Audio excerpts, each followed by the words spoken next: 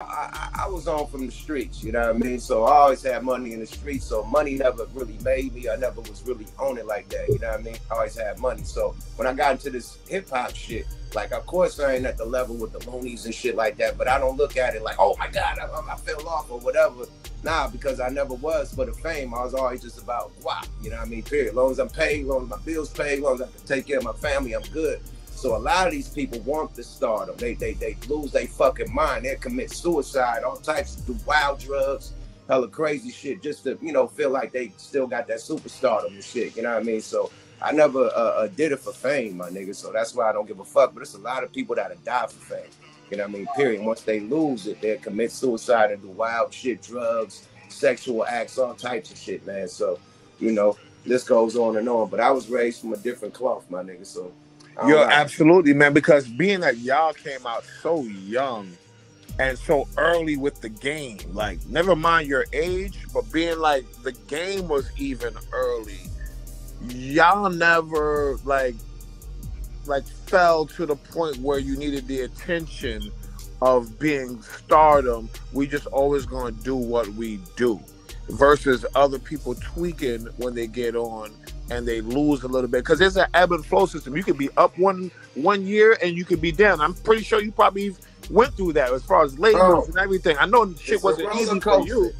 I know shit wasn't easy for you. So I mean, up down, yeah, ebb and flow, yeah, up down. So like, but you never went off to where you start tweaking and be like, yo, I'm bugged out. Like you start bugging. It's that's what's gonna happen to anybody in success. The whole thing never.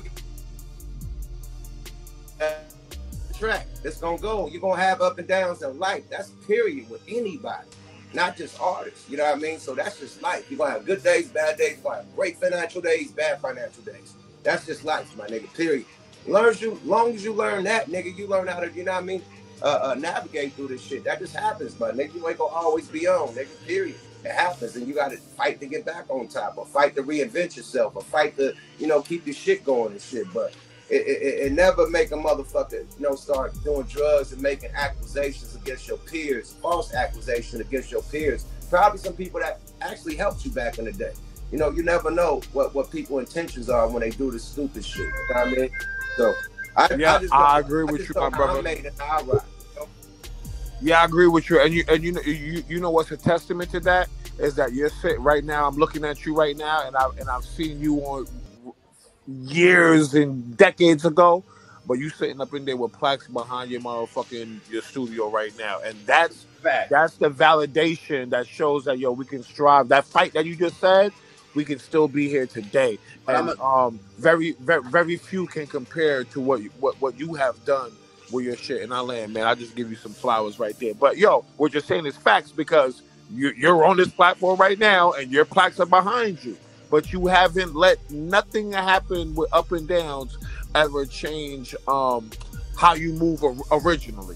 That's what I say. I land, brother. Mm-hmm. I think I'm gonna tell you about, from knowing Yuck personally and knowing a lot of other dudes personally that's successful, down to Jay-Z, because y'all know my story about Hov and what I did with Hov and shit like that. You know what I'm saying? I think that it's just a character-based thing. Sometimes you born in, sometimes you sworn in. The guys that sworn in got to get taught along the way how to move in a room full of vultures, where you got some niggas that just automatically have that character and they built like that. You know what I'm saying?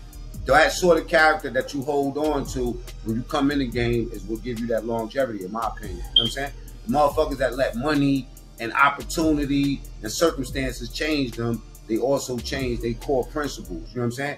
And then you start seeing products like that. Niggas that go to the drugs, you know what I'm saying? So, you know, drugs blended with that motherfucking trying to get yourself popping again will make you look real stupid. You feel me? I feel it turn you into a troll. No, that's a fact, bro. Because look, you got to figure our era was scratching and scraping to get to where we got to get to. All we knew was how to get to it, like, and get it. And we would never let nothing take us out of, yo, bro, I can feed the family, I could do this, bro. We on right now. I could get my sister a car or some shit like that. Bro, a real one, a strong-minded individual ain't gonna lose that. Which is why I use Yuck as the example to say, yo, he still got plaques on his wall. Like, You can't do the fall off. You can't fall off. The mentality is so strong within our people that we're always gonna continue to go hard, my nigga. No matter what you know what's so crazy? What you said earlier, young. You said something about fight. You said, yo, you gotta fight. You gotta fight every day. Once we born, our people. Once we born, we're always fighting. Day one, we're always fighting. So don't think because the bag comes, we're gonna stop fighting.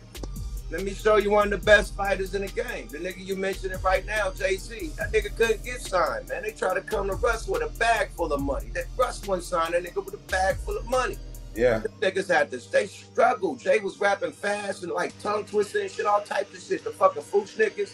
Jay, it wasn't always gravy for Jay, my nigga. And he fought through that shit. Changed his style up, nigga. Did all types of shit. Nigga bought made Rockefeller, bought artists there, all types of shit to make his shit keep going up. It went down a few times. That first album dropped, the next couple albums, the motherfucker dropped. Until it got the blueprint, nigga, he went right back up. You know what I mean? Dropped again when he lost all the artists, nigga. And then came back up. So everybody take a dip. Puff, nigga, that nigga started off as a motherfucking bellboy, a mailman, or whatever the fuck, a runner. Let me tell you. No, you're right. You're right. Because even Hov said intern. He started off as a fucking intern, bro. Hold on for a second, y'all. Right, I'm gonna give you some history real quick. Back in the day, me and Marco, we was up north together. You know what I'm saying? We was in jail together, right? And back then, we used to get tapes. You feel me?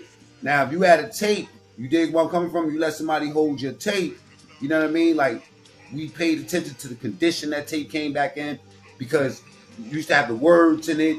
You have the you know what I mean, the executive producers, the lyrics. All the credits came on cassettes. You knew who wrote, who did this. All of that was on the info was on that. Yup, know that shit. That it probably was on Yup album. In order for that nigga Marco to get a tape out of my motherfucking room, out my cell, right?